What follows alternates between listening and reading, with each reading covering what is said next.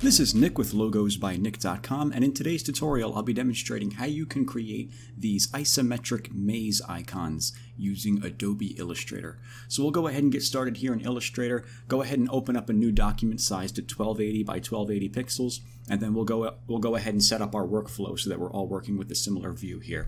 The first thing we want to do is come up here to where it says View and make sure the only things you have enabled are Smart Guides and Snap to Point. Make sure those two are enabled, and if anything else is enabled, go ahead and turn that off.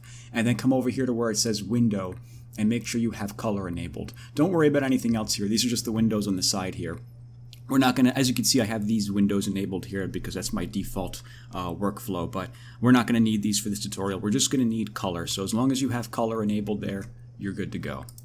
And now what we'll do is we'll go ahead and get started. So the first thing we want to do is come over here to our colors, our foreground and background color. I'm just going to click that arrow to switch those two around so that black is the foreground and white is the stroke color. And then I'm going to select that white stroke color, and I'm going to click this little red X right there to get rid of that because we don't want a stroke on the objects we're going to create. And then I'll just click back on the fill color, so that's overlaying on top of the stroke color. And now I will grab the rectangle tool, and I'm going to create a perfectly symmetrical rectangle on the canvas by holding Shift and Alt and clicking and dragging on the canvas like that.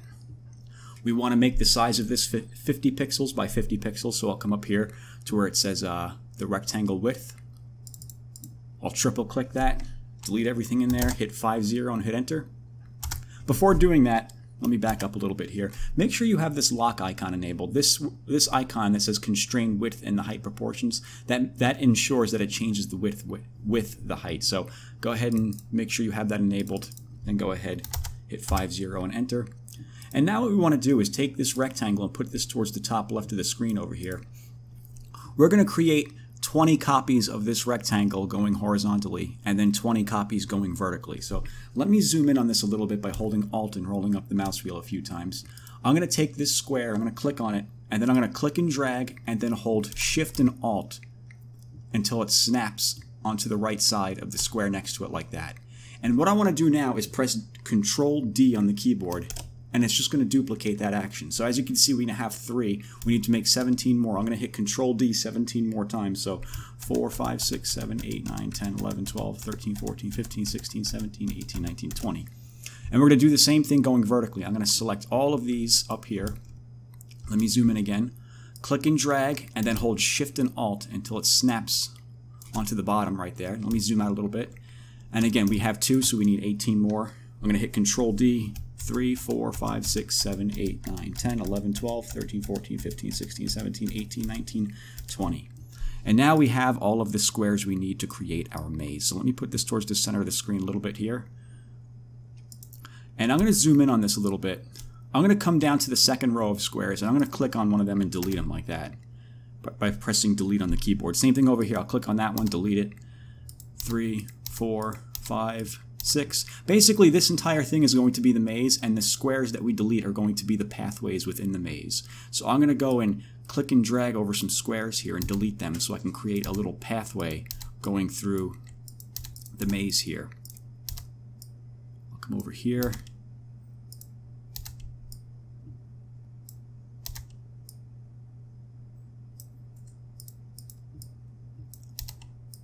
I'll delete those.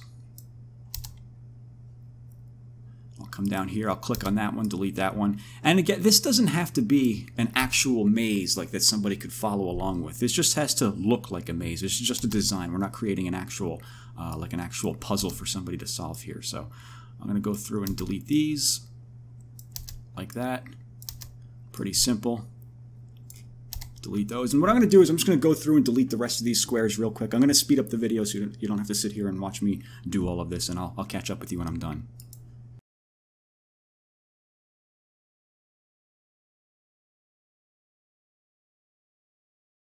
Okay, so once we're done, we've gone through and created our maze pathway. What we have to do is combine all of these squares together now to be one shape. So I'm going to click and drag over all of them so that they're all selected like that.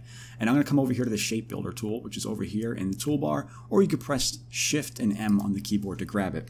And let me zoom in on this again. What I want to do is I want to click and drag a selection going through all of the squares here. And if you notice, as they're highlighting, once you let go and you're done clicking, you're going to see it unified it together as one object. And the idea here is to just go through the entire object and connect everything together as one single object like this.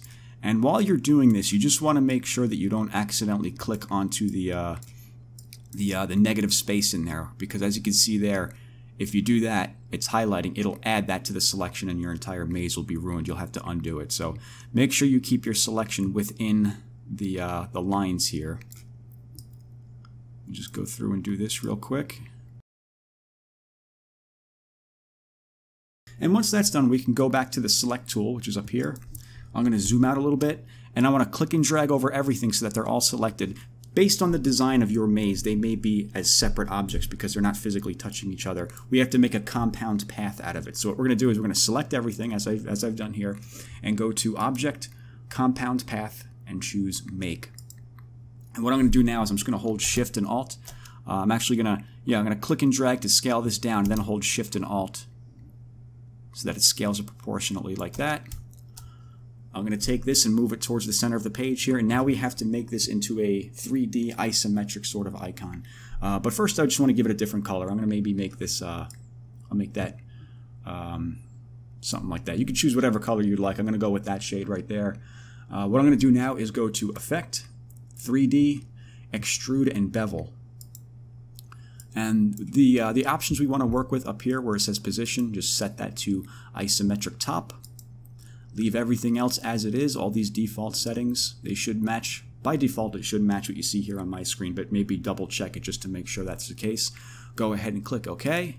And as you can see, it created a 3D sort of object out of our maze icon. But what I want to do now is break this apart into individual pieces so I can give it a different color, because those colors kind of wash into each other. They don't look very appealing in my opinion anyway. So what I'm going to do is I'm going to go to Object and click on Expand Appearance. And then I want to ungroup this a couple of times. I'll go to Object, Ungroup, and then I'll go to Object, Ungroup again. And if you click off of the object here, it should be broken apart into individual pieces, as you can see here, which that is what we are going for. So let me zoom in on this a little bit. If you notice here, we have objects. These objects are colored in with 3 different colors. You have the light shade, which is on top. You have the medium shade, which is on the right over here, and you have the dark shade, which is on the left over here. And every single one of these shapes uses one of those 3 colors. So what I'm going to do is, instead of changing the color of each of these shapes individually, I'm going to click on just one of the dark shapes right there, and I'm going to go to Select, Same, and I'm going to choose Fill Color. And it's going to select all of the objects in this canvas with that same fill color, and I'm just going to make that a color like red, like that. Let me click off of that to deselect everything. Now I want to take this medium shade right here, and again go to Select, Same, Fill Color, and I'll make this something like blue, something like that. And let me go back up here to the top object, and again Select, Same, Fill Color, and I just want to change the color of that until it's something that we find appealing. Kind of like that, trying to match what I did in the thumbnail of the video there. Pretty close. So that should do it for this tutorial. That is how you can go about creating these vector isometric maze icons using Illustrator. If you have any questions, let me know. And as always, thanks for watching.